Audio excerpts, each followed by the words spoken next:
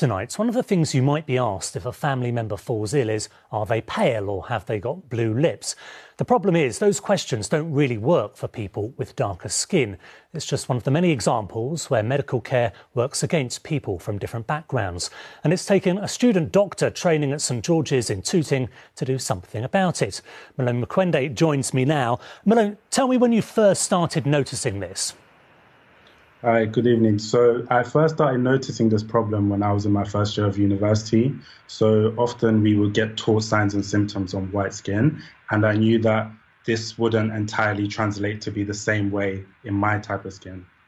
So would you be looking at, textbooks and other resources, but not seeing the different kinds of skins that you'll be encountering working in South London? No, so often the textbooks that we use as reference, they always show the symptoms on white skin. And this is from textbooks to online resources. So it almost feels as if this information doesn't exist. So let's go through a specific example. This is Kawasaki disease that we're looking at. Talk us through what we're seeing.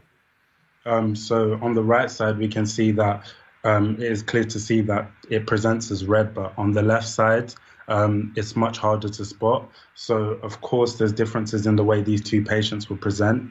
And if a patient came in, although they have the same symptoms, the one on the left may be harder to see. And then this will lead to the patient having fatal consequences, such as even dying. Gosh, so really incredible outcomes, just depending on what students are being taught. And in terms of the information that you give to patients, does it help for them to be able to see their own skin when you're talking about the problems that they might be having?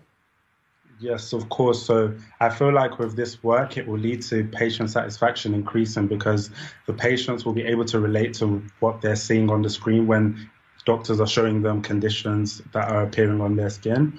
It will also help them to have confidence in the medical professionals that they're seeing because they know that they also know about what's going on with them.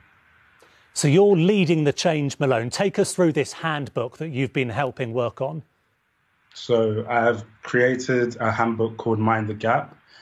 This is a handbook which aims to address clinical signs and symptoms in black and brown skin. So we explore presenting different diseases and showing you how they would appear in black skin and brown skin. Malone, it's absolutely brilliant that you're doing this, but isn't it remarkable that it's taking a student doctor in 2020 to do this?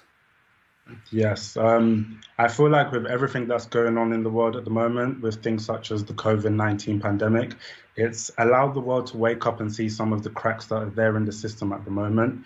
So now that we're aware of the problem, I think it's imperative that we solve the problem now before we continue to see unfortunate situations like what happened in COVID with patients of a BME background being more likely to die.